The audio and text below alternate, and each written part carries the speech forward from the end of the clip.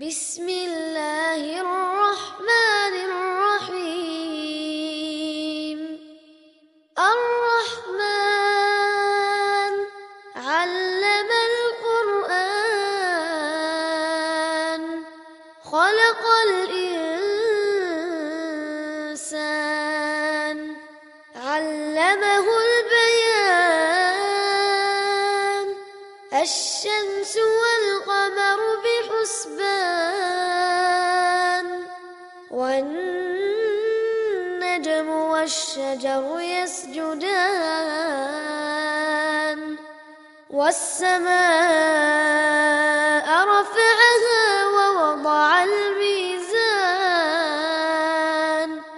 ألا تطغوا في الميزان وأقيموا الوزن بالقسط ولا تخسروا الميزان والأرض وضعها للأنام فيها فاكهة والنخل ذات الأكمام إن الحمد لله نحمده ونستعينه ونستغفره ونعوذ بالله من شرور أنفسنا ومن سيئات أعمالنا من يهده الله فلا مضل له ومن يضلله فلا هادي له وأشهد أن لا إله إلا الله وحده لا شريك له وأشهد أن محمدا عبده ورسوله يا أيها الذين آمنوا اتقوا الله حق تقاته ولا تموتن إلا وأنتم مسلمون يا أيها الناس اتقوا ربكم الذي خلقكم من نفس واحدة وخلق منها زوجها وبث منهما رجالا كثيرا ونساء واتقوا الله الذي تساءلون به والأرحام إن الله كان عليكم رقيبا فإن أصدق الحديث كتاب الله وخير الهدي هدي محمد صلى الله عليه وسلم وشر الأمور محدثاتها وكل محدثة بدعة وكل بدعة ضلالة وكل ضلالة في النار எல்லா புகழும் புகழ்ச்சியும் ஏக வல்லவனாகிய அல்லாஹ் ஒருவனுக்கே சொந்தமானதாகும்.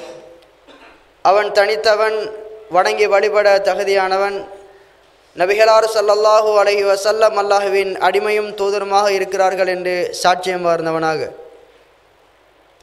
வார்த்தைகளில் சிறந்தது வல்லவன் ரஹ்மானுடைய வார்த்தைகள், வழிகாட்டுதலில் மிகவும் சரியானது நபிகளார் ஸல்லல்லாஹு அலைஹி வஸல்லம் அவர்களின் வழிகாட்டுதல்.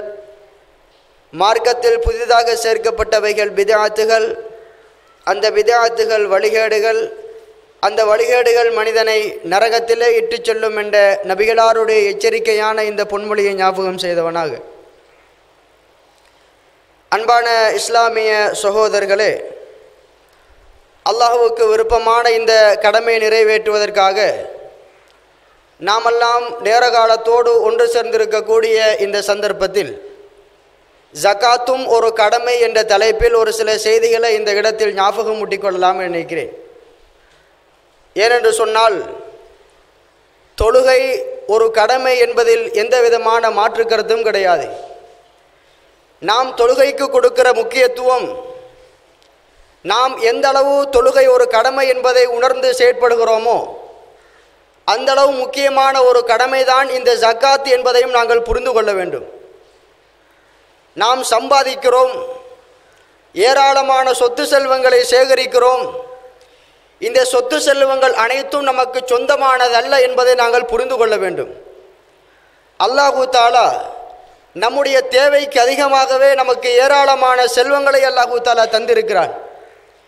நிச்சயமாக இந்த சொத்து செல்வங்கள் இல்லாத மக்கள், ஏழை எளிய மக்கள், தேவையுடைய மக்களுக்கு இந்த சொத்தில் பங்கு இருக்கிறது என்பதை இஸ்லாமிய மார்க்கம் தெளிவாக நமக்கு சொல்லுகிறது என்பதை புரிந்து கொள்ள வேண்டும். நான் சம்பாதித்த சொத்து செல்வங்கள், நான் கஷ்டப்பட்டு சம்பாதித்தவை, வியர்வை சிந்தி சம்பாதித்தவை. நான் கஷ்டப்பட்டு சம்பாதித்த ஒரு சொத்தை எவ்வாறு சும்மா கொடுக்க முடியும் என்ற எண்ணத்தோடு, பல லட்சம் ரூபாவை நான் எவ்வாறு இந்த பணத்தை கொடுக்க முடியும் என்கின்ற எண்ணத்தோடு கால்நடைகளை எவ்வாறு நான் தூக்கி கொடுக்க முடியும் என்கின்ற எண்ணத்தோடு நான் கஷ்டப்பட்டு சம்பாதித்தவைகளை சும்மா கொடுக்க மனம் வரவில்லை என்கின்ற எண்ணத்தோடு ஏராளமான மக்கள் இந்த ஜக்காத்தை புறக்கணிப்பதை பார்க்கலாம். ஜக்காத் ஒரு கடமையா என்று பேசக்கூடிய அளவுக்கு சிலருடைய எண்ணங்களில், சிலருடைய உள்ளங்களில் இப்படிப்பட்ட சிந்தனைகள் உருவாகி இருப்பதை பார்க்கலாம். அன்பான இஸ்லாமிய சகோதரர்களே, அல்லாஹ் தஆலா அல் குர்ஆனிலே சொல்கிறான், வல்லதீன ஃபீ அம்வாலிஹிம் ஹக்கும் மஅலூம் லிஸ்ஸாயிலி வல் மஹ்ரூம்.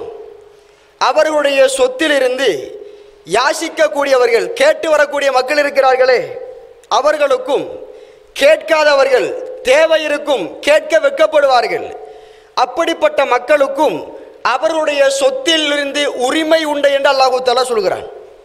அந்த சொத்தில் அந்த மக்களுக்கு பங்குண்டு என்பதாக அல்லாஹ் தஆலா அல் குர்ஆனிலே சொல்லுவதை பார்க்கலாம். நாம் சம்பாதித்து சேர்த்து வைத்திருக்கக்கூடிய சொத்துகள் அனைத்தும் நமக்கு சொந்தமானது அல்ல என்பதை இஸ்லாம் சொல்லுகிறது. அதில் யாசிக்கக்கூடிய, கேட்டு வரக்கூடிய மக்களுக்கும் பங்கிருக்கிறது, அவர்களுக்குரிய உரிமையை நீங்கள் கொடுத்து விடுங்கள் என்பதை இஸ்லாமிய மார்க்கம் நமக்கு தெளிவாக சொல்லுகிறது என்பதை பார்க்கலாம். அன்பான சகோதரர்களே, இந்த ஜக்காத் என்பது எந்த அளவு முக்கியமான ஒரு கடமை என்று சொன்னால், அல்லாஹ்வுடைய தூதர் ஸல்லல்லாஹு அலைஹி வஸல்லம் யமன் பிரதேசத்திற்கு கவர்னராக முஆத் இப்னு ஜபல் அலி அவர்களை அனுப்பி வைக்கிறார்கள். அனுப்பக்கூடிய அந்த நேரத்தில் முஆத் அலியை பார்த்து அல்லாஹ்வுடைய தூதர் சொன்னார்கள், முஆதே, வேதம் கொடுக்கப்பட்ட மக்களுக்கு மத்தியில் நீங்கள் கவர்னராக, பொறுப்புதாரியாக நீங்கள் செல்கிறீர்கள். அந்த மக்களோடு நீங்கள் நளினமாக நடந்து கொள்ளுங்கள். அல்லாஹ்வுடைய தூதர் தொடர்ந்து சொன்னார்கள், அவர்களுக்கு லா இலாஹ இல்லல்லாஹ் முஹம்மது ரசூலுல்லாஹ் என்பதை போதியுங்கள் என்று சொன்னார்கள். வணக்கத்துக்குரியவன் அல்லாஹ்வை தவிர வேறு யாரும் கிடையாது, முஹம்மது நபி அல்லாஹ்வுடைய தூதர் தான் என்பதை என்ன செய்யுங்கள், அவர்களுக்கு நீங்கள் எத்தி வையுங்கள். அவர்கள் ஏற்றுக்கொண்டார்கள் என்றால் அவர்களுக்குரிய அடுத்த கடமையான தொழுகையை பற்றி அவர்களுக்கு சொல்லுங்கள். உங்கள் மீது ஒரு நாளைக்கு 5 நேர தொழுகை கடமையாயிருக்கிறது என்பதை சொல்லுங்கள். அவர்கள் அதை நிறைவேற்றுகிறார்கள் என்று சொன்னால் 3வது கடமை அவர்களுக்கு சொல்லுங்கள், உங்கள் மீது ஜக்காத்து கடமையாக்கப்பட்டுள்ளது. யாரெல்லாம் சொத்துடையவர்களாக இருக்கிறார்களோ உங்களுடைய சொத்துக்களை கணக்கிட்டு என்ன செய்யுங்கள், அந்த ஜக்காத்தை நீங்கள் நிறைவேற்றி விடுங்கள் என்று இந்த கடமை அவர்களுக்கு சொல்லிக் கொடுங்கள் என்று அல்லாஹ்வுடைய தூதர் ஸல்லல்லாஹு அலைஹி வஸல்லம் உபதேசம் செய்தார்கள் என்பதை பார்க்கலாம். இஸ்லாத்தை ஏற்ற ஒரு மனிதன், அவன் மீது எவ்வாறு தொழுகை கடமையாகி விட்டதோ அதே போல இந்த ஜக்காத்தும் கடமை என்பதை நாங்கள் புரிந்து கொள்ள வேண்டும். அன்பான சகோதரர்களே, அதே போல பாருங்க, நஜ்து பிரதேசத்தை சேர்ந்த ஒரு மனிதர் பிரயாணம் போய் வருகிறார். உடம்பெல்லாம் புழுதி படிந்திருக்கிறது. அல்லாஹ்வுடைய தூரத்திலிருந்து என்ன செய்கிறார், நபிகளாரை நோக்கி ஏதோ ஒரு செய்தியை சொல்கிறார். நபித்தோழர்கள் சொன்னார்கள், அவர் சொன்ன செய்தி எங்களுக்கு விளங்கவில்லை. நபிகளாருக்கு அருகாமையில் அவர் வந்தார். அல்லாஹ்வுடைய தூதருக்கு பக்கத்திலே வந்து, யா ரசூலல்லாஹ், எனக்கு இஸ்லாத்தை பற்றி சொல்லித்தாருங்கள் என்று கேட்டார். அல்லாஹ்வுடைய தூதர் ஸல்லல்லாஹு அலைஹி வஸல்லம் சொன்னார்கள், உன் மீது ஒரு நாளைக்கு இரவு பகல் 5 நேர தொழுகை கடமை என்று அல்லாஹ்வுடைய தூதர் சொன்னார்கள். உடனே அந்த மனிதர் கேட்டார், யா ரசூலல்லாஹ், இந்த கடமையான தொழுகை அல்லாமல் வேறு ஏதாவது என் மீது கடமையான தொழுகை இருக்கிறதா என்று கேட்டார். நீங்கள் கூறிய இந்த 5 நேர தொழுகை அல்லாமல் வேறு ஏதாவது கடமையான தொழுகை எனக்கு இருக்கிறதா என்று கேட்டார். அல்லாஹ்வுடைய தூதர் இல்லை என்று சொன்னார்கள். சொல்லிவிட்டு அல்லாஹ்வுடைய தூதர் சொன்னார்கள், நீயாக விரும்பி தொழக்கூடிய தொழுகைகளை தவிர என்று அல்லாஹ்வுடைய தூதர் சொன்னார்கள். அடுத்ததாக அல்லாஹ்வுடைய தூதர் ஸல்லல்லாஹு அலைஹி வஸல்லம் ரமலானுடைய நோன்பு சம்பந்தமாக அந்த மனிதருக்கு சொல்லுகிறார்கள். உடனே அந்த மனிதர் கேட்கிறார், யா ரசூலல்லாஹ், என் மீது கடமையாக்கப்பட்ட இந்த நோன்பு அல்லாமல் வேறு ஏதாவது நோன்புகள் என் மீது கடமையாக்கப்பட்டிருக்கிறதா என்று கேட்கிறார். உடனே அல்லாஹ்வுடைய தூதர் இல்லை என்று சொன்னார்கள்.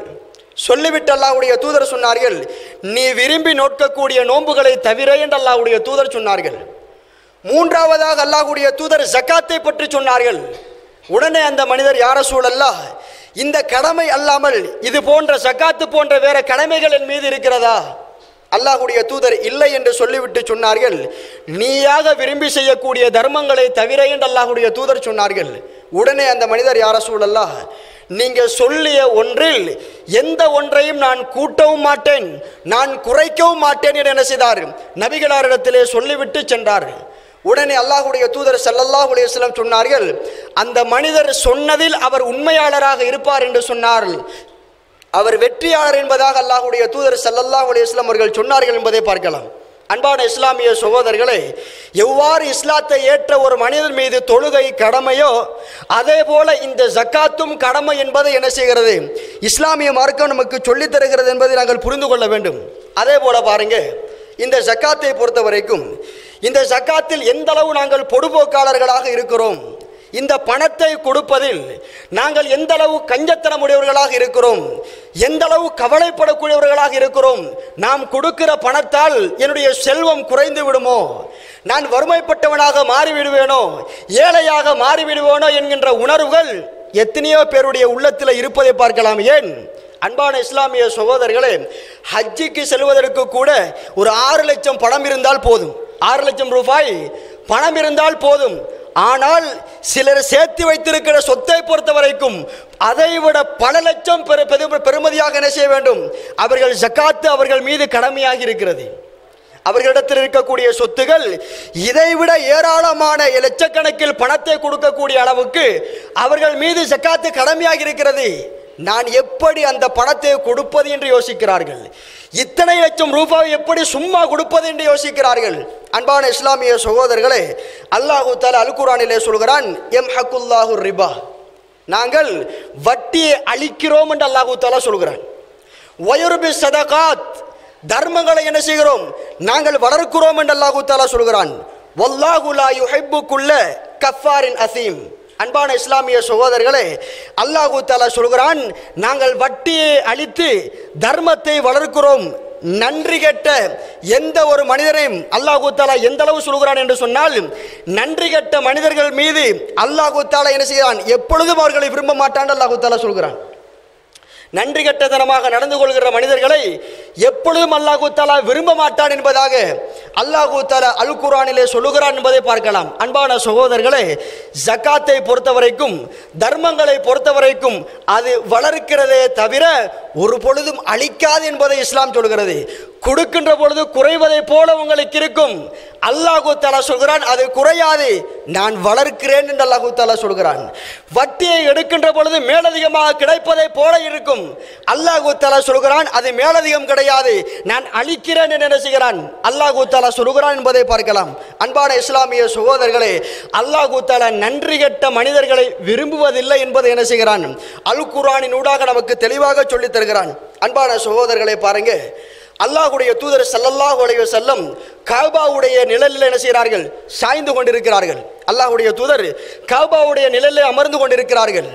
அபூதர் ரலியல்லாஹு அன்ஹு அவர்கள் நபிகளாரை நோக்கி போகிறார்கள். அல்லாஹ்வுடைய தூதர் அபூதர் அலி அவர்களை கண்டவுடனே நபிகளார் சொன்னார்கள், அவர்கள் நாசமாகி விட்டார்கள் என்று சொன்னார்கள். கஅபாவினுடைய ரப்பின் மீது ஆணையாக அவர்கள் நாசமாகி விட்டார்கள் என்று அல்லாஹ்வுடைய தூதர் சொன்னார்கள், நஷ்டமடைந்து விட்டார்கள். உடனே அபூதர் அலி அவர்கள் நபிகளாருக்கு பக்கத்திலே வேகமாக போகிறார்கள். அபூதர் அலி சொன்னார்கள், நான் அல்லாஹ்வுடைய தூதருக்கு பக்கத்தில் நெருக்கமாக சென்று நபிகளாருக்கு பக்கத்திலே அமர்ந்து கொண்டேன், என்னால் இருக்க முடியவில்லை. அல்லாஹ்வுடைய தூதருக்கு பக்கத்தில் என்னால் இருக்க முடியவில்லை.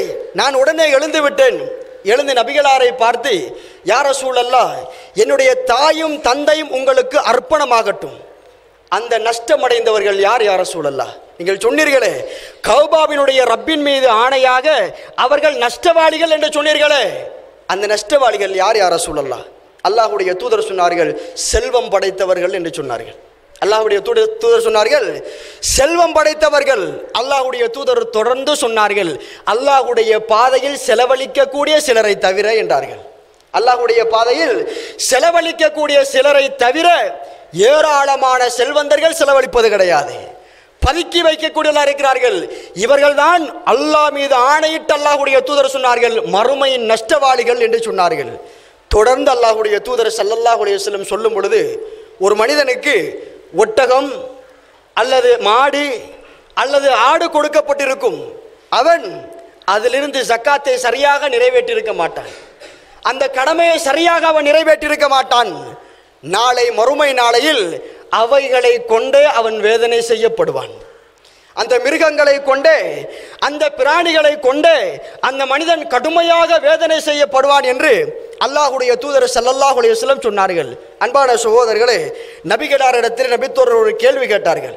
யா ரசூலல்லாஹ், ஒரு மனிதன் ஒட்டகத்தை பெற்றிருந்து அந்த மனிதன் ஒட்டகத்துக்குரிய ஜக்காத்தை கொடுக்காவிட்டால் அவனுடைய நிலைமை என்ன யா ரசூலல்லாஹ்? அல்லாஹ்வுடைய தூதர் ஸல்லல்லாஹு அலைஹி வஸல்லம் சொன்னார்கள், நாளை மறுமை நாளையில் ஒரு வெட்ட வெளியில் அவன் வீசப்படுவான் என்று அல்லாஹ்வுடைய தூதர் சொன்னார்கள். ஒரு வெட்ட வெளியில் அவன் வீசப்படுவான் என்று அல்லாஹ்வுடைய தூதர் சொன்னார்கள். அதற்கு பின்னால் அவனுடைய ஒட்டக மந்தையிலிருந்து எல்லா ஒட்டகங்களும் கொண்டு வரப்படும். அவருடைய ஒட்டக மந்தையிலிருந்து எல்லா ஒட்டகங்களும் கொண்டு வரப்படும். அல்லாஹ்வுடைய தூதர் சொன்னார்கள், பால் குடி மறந்த ஒட்டக குட்டி உட்பட என்று அல்லாஹ்வுடைய தூதர் என்றார்கள். எப்படி? பால் குடி மறந்த ஒட்டக குட்டி உட்பட அவனுடைய மந்தை அப்படியே கொண்டு வரப்படும் என்று அல்லாஹ்வுடைய தூதர் சொன்னார்கள். முதலாவது ஒட்டகம் என்ன செய்யும்?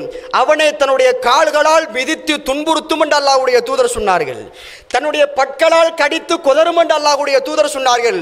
அதற்கு பின்னால் அடுத்த ஒட்டகம் தேன்படி என்ன செய்யும்? ஒவ்வொரு ஒட்டகமாக மாறி மாறி என்ன செய்யும்? தன்னுடைய கால்களால் அவனை உதைத்து துன்புறுத்தி பற்களால் அவனை கடித்து கொதரும் என்று அல்லாஹ்வுடைய தூதர் சொன்னார்கள். இவ்வாறு கடைசி ஒட்டகம் செய்து முடிய மீண்டும் முதலாவது ஒட்டகம் என்ன செய்யும்? தொடராக அந்த ஒட்டகம் மீண்டும் அவனை துன்புறுத்த ஆரம்பிக்கும் என்பதாக அல்லாஹ்வுடைய தூதர் ஸல்லல்லாஹு அலைஹி வஸல்லம் சொல்லிவிட்டு சொன்னார்கள், இந்த தண்டனை அந்த மனிதனுக்கு ஒரு நாள் என்றார்கள். இந்த தண்டனை அந்த மனிதனுக்கு ஒரு நாள் என்றார்கள். சொல்லிவிட்டு அல்லாஹ்வுடைய தூதர் சொன்னார்கள், அந்த ஒரு நாள் 50,000 வருடங்களை கொண்ட அந்த மறுமை நாள் என்றார்கள் அல்லாஹ்வுடைய தூதர்.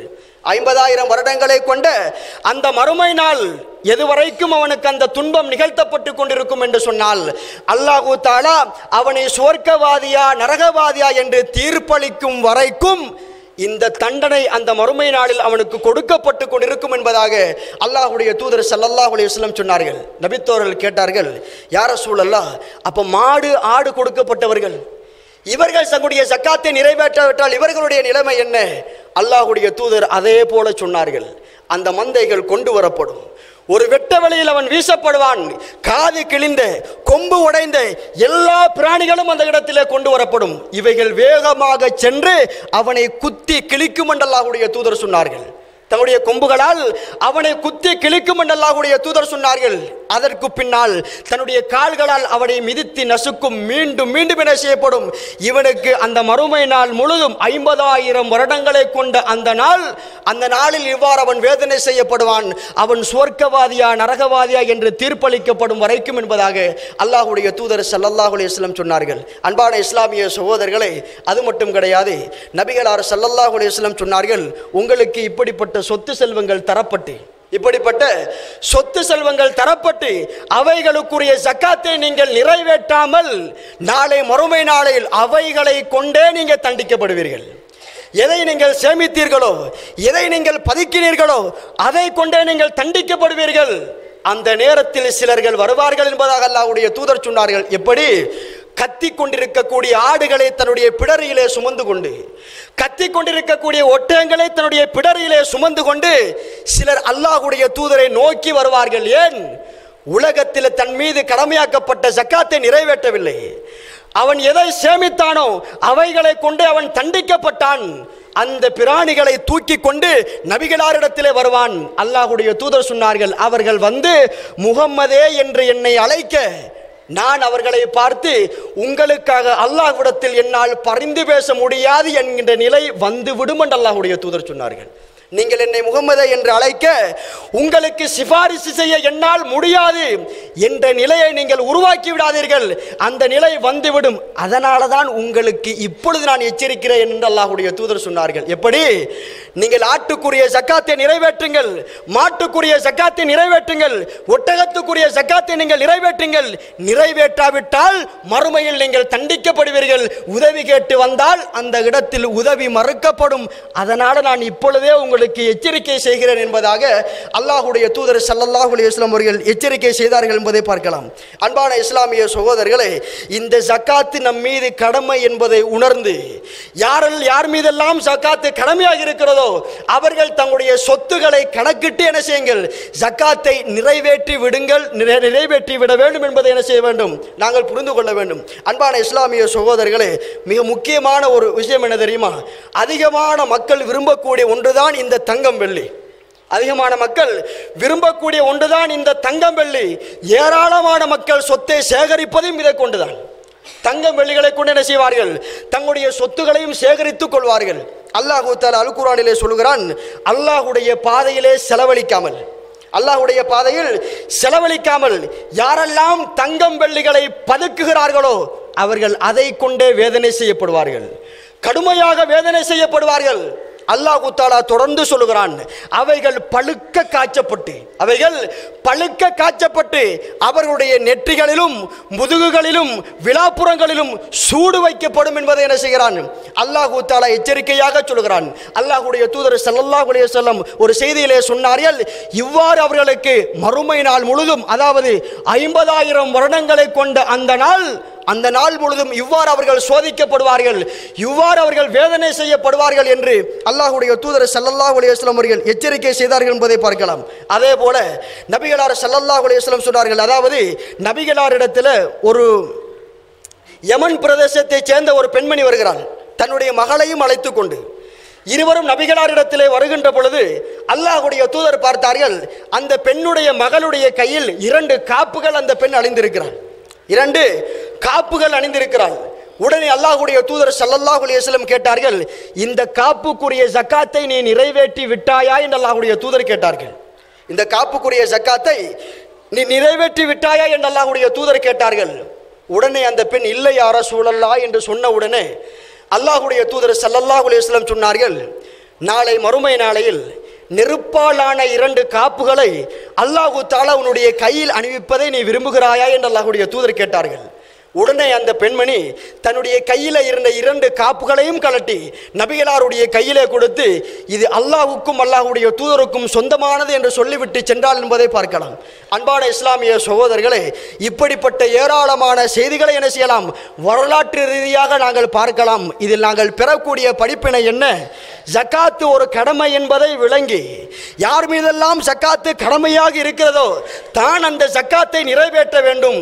முழு சொத்தும் எனக்கு சொந்தமானதல்ல, இதில் ஏழைக்குரிய பங்கு இருக்கிறது, கேட்டு வரக்கூடிய மக்களுக்குரிய பங்கு இருக்கிறது, கேட்காமல் வெட்கப்பட்டிருக்கக்கூடிய மக்களுக்குரிய பங்கு இருக்கிறது, அவர்களுக்குரிய பங்கை நான் நிறைவேற்றிவிட வேண்டும் என்ற உணர்வோடு என்ன செய்ய வேண்டும், ஜக்காத்தை என்ற இந்த கடமை என் மீது கடமை என்கிற உணர்வோடு நாங்கள் செயற்பட வேண்டும். அல்ஹம்துலில்லாஹி ரப்பில் ஆலமீன் வஸ்ஸலாத்து வஸ்ஸலாமு அலா முஹம்மதின் வ ஆலிஹி வ ஸஹ்பிஹி அஜ்மஈன்.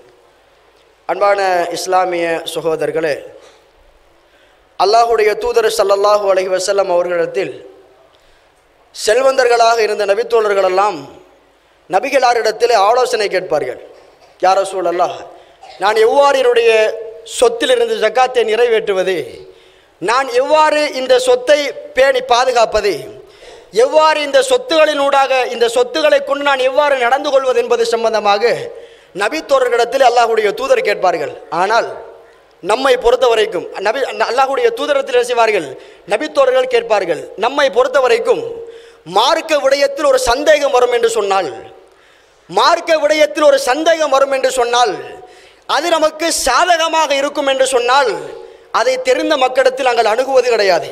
உதாரணமாக ஜக்காத்து சம்பந்தப்பட்ட விடயத்தில் எவ்வளவு ரூபா பணம் இருந்தால் ஜக்காத்து கடமையாகும், எவ்வளவு சொத்து இருந்தால் ஜக்காத்து கடமையாகும், தங்கம் எவ்வளவு இருந்தால் ஜக்காத்து கடமையாகும், வெள்ளி எவ்வளவு இருந்தால் ஜக்காத்து கடமையாகும், தானியம் எவ்வளவு இருந்தால் ஜக்காத்து கடமையாகும் என்று நாம போய்த்து கேட்டால் அவர் சொல்லக்கூடிய பதிலால் நம் மீது ஜக்காத்து கடமையாகிவிடும் என்ற உணர்வோடு எத்தனையோ மக்கள் என்ன செய்வது கிடையாது, ஜக்காத்து சம்பந்தமான செய்திகளை கேட்டு அறிந்து கொள்வது கிடையாது, தொழுகை சம்பந்தமாக கேட்பது கிடையாது, நோன்புடைய சட்டங்கள் சம்பந்தமாக கேட்பது கிடையாது. ஏன்?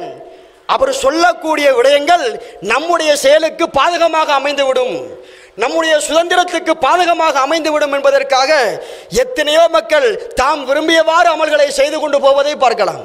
அன்பான இஸ்லாமிய சகோதரர்களை பாருங்க, பனு தமீம் கோத்திரத்தை சேர்ந்த ஒரு மனிதர் நபிகளார் இடத்திலே வருகிறார். யா ரசூலல்லாஹ், என்னிடத்தில் ஏராளமாக சொத்து இருக்கிறது யா ரசூலல்லாஹ். எனக்கு மனைவி இருக்கிறாள், பிள்ளைகள் இருக்கிறார்கள், சொந்தக்காரர்கள் இருக்கிறார்கள். நான் இந்த சொத்தை கொண்டு எப்படி யா ரசூலல்லாஹ் நடந்து கொள்ள வேண்டும்? அல்லாஹ்வுடைய தூதர் ஸல்லல்லாஹு அலைஹி வஸல்லம் சொன்னார்கள், முதலாவது உன்னுடைய சொத்தை கணக்கிட்டு ஜக்காத்தை நிறைவேற்று அல்லாஹ்வுடைய தூதர் சொன்னார்கள். நீ என்ன செய், உன்னுடைய சொத்துல இருந்து நீ ஜக்காத்தை நிறைவேற்று அல்லாஹ்வுடைய தூதர் சொன்னார்கள். சொல்லிவிட்டு சொன்னார்கள், அது பரிசுத்தப்படுத்தக்கூடியது என்று சொன்னார்கள். நீ நிறைவேற்றக்கூடிய ஜக்காத் இருக்குதானே, அது பரிசுத்தப்படுத்தக்கூடியது, அது உன்னை சுத்தப்படுத்தும் என்று அல்லாஹ்வுடைய தூதர் சொல்லிவிட்டு நீ உன்னுடைய உறவுக்காரர்களோடு சேர்ந்து நடை என்று அல்லாஹ்வுடைய தூதர் சொன்னார்கள். இல்லாத மக்களுக்கு கொடு என்று சொன்னார்கள், ஏழை எளிய மக்களுக்கு கொடு என்று சொன்னார்கள், யாசகம் கேட்டு வரக்கூடிய மக்களுக்கு கொடு என்றார்கள், விருந்தாளிகளுக்கு கொடு என்று சொன்னார்கள், உன் உறவுக்காரர்களோடு நீ நல்ல முறையில் நடந்து கொள் என்றார்கள். அன்பான இஸ்லாமிய சகோதரர்களே, கடைசியாக அந்த மனிதர் நபிகளாரை பார்த்து கேட்டார், யா ரசூலல்லாஹ், உங்களிடத்தில் இருந்து வரக்கூடிய அந்த தூதர் இருப்பாரே, ஜகாத்தை பெற்றுக்கொள்ளக்கூடிய அந்த தூதர், அவரிடத்தில் நான் சொத்தை கணக்கிட்டு சரியான முறையில் நிறைவேற்றினால் நான் அல்லாஹ்விடத்தில் இருந்து தப்பித்துக் கொள்வேனா என்று அவர் கேட்கிறார். அல்லாஹ்வுடைய தூதருடைய பொருத்தத்தை அடைந்து கொள்வேனா என்று கேட்கிறார். அல்லாஹ்வுடைய தூதர் ஸல்லல்லாஹு அலைஹி வஸல்லம் ஆம் என்றவரை அனுப்பி வைத்தார்கள் என்பதை பார்க்கலாம். அன்பான இஸ்லாமிய சகோதரர்களை, கேட்டு படிக்கக்கூடிய ஆர்வம் நம்மிடத்தில் இருக்க வேண்டும். மார்க்க சட்டங்களை கேட்டு உணரக்கூடிய ஆர்வம் நம்மிடத்தில் இருக்க வேண்டும்.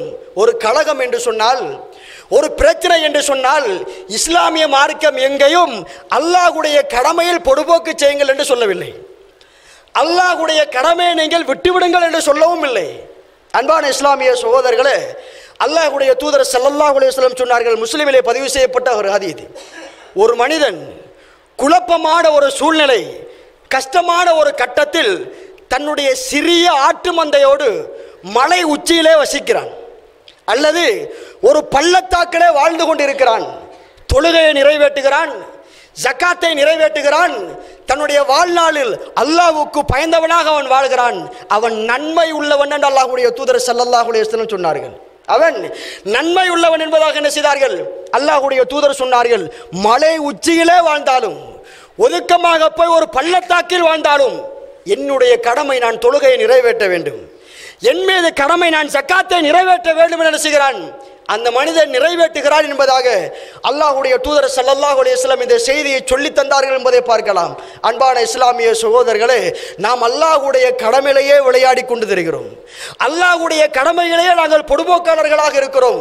அதே போல பாருங்க, அல்லாஹ்வுடைய தூதர் ஸல்லல்லாஹு அலைஹி வஸல்லம் சொன்னார்கள், உங்களுக்கு தரப்பட்டிருக்கக்கூடிய இந்த சொத்து செல்வங்கள், இதில் யார் பொடுபோக்கு செய்கிறாரோ, தன்னுடைய சொத்து செல்வங்களை யார் பதுக்கி வைக்கிறாரோ, அல்லாஹ்வுடைய தூதர் ஸல்லல்லாஹு அலைஹி வஸல்லம் சொன்னார்கள், நாளை மறுமை நாளையிலே நரக நெருப்பில் சூடாக்கப்பட்ட ஒரு கல் இருக்கிறது, நரக நெருப்பில் சூடாக்கப்பட்ட ஒரு கல் இருக்கிறது. அந்த கல்லை கொண்டு அவன் வேதனை செய்யப்படுவான். அவனுடைய நெஞ்சு பகுதியில் அந்த கல்லை வைத்தால் தோல் புயத்தை கிழித்து கொண்டது கல் வெளியே வரும் என்பதாக அல்லாஹ்வுடைய தூதர் சொன்னார்கள். திரும்ப தோல் புயத்தில் அந்த கல்லை வைத்தால் நெஞ்சு பகுதியால் கிழித்து கொண்டு வெளியே வந்து அது உருண்டோடும் என்பதாக நபிகளார் ஸல்லல்லாஹு அலைஹி வஸல்லம் சொன்னார்கள். அன்பான சகோதரர்களே, சொத்துக்களை பதுக்கி வாழ்பவர்களுக்கு இஸ்லாம் சொல்லக்கூடிய எச்சரிக்கை. அதே போல பாருங்க, நபிகளார் ஸல்லல்லாஹு அலைஹி வஸல்லம் சொன்னார்கள், நம் மீது ஜக்காத் கடமையாக்கப்பட்டு ஏராளமான சொத்தோடு இருந்து அவைகளை மறைத்து நாம் வாழ்ந்து கொண்டிருந்தோம் என்று சொன்னால், ஜக்காத்தை நிறைவேற்றாமல் வாழ்ந்து கொண்டிருந்தோம் என்று சொன்னால், அல்லாஹ்வுடைய தூதர் சொன்னார்கள், நாளை மறுமை நாளையில் அவைகள் ஒரு பெரும் நச்சுப்பாம்பாக மாற்றப்படும் என்று அல்லாஹ்வுடைய தூதர் சொன்னார்கள். பெரிய ஒரு நச்சு பாம்பாக, அது கடும் விஷம் நிறைந்த ஒரு நச்சு பாம்பாக மாற்றப்படும். அது அவனுடைய கழுத்தை சுத்தி கொள்ளும் என்பதாக அல்லாஹ்வுடைய தூதர் சொன்னார்கள்.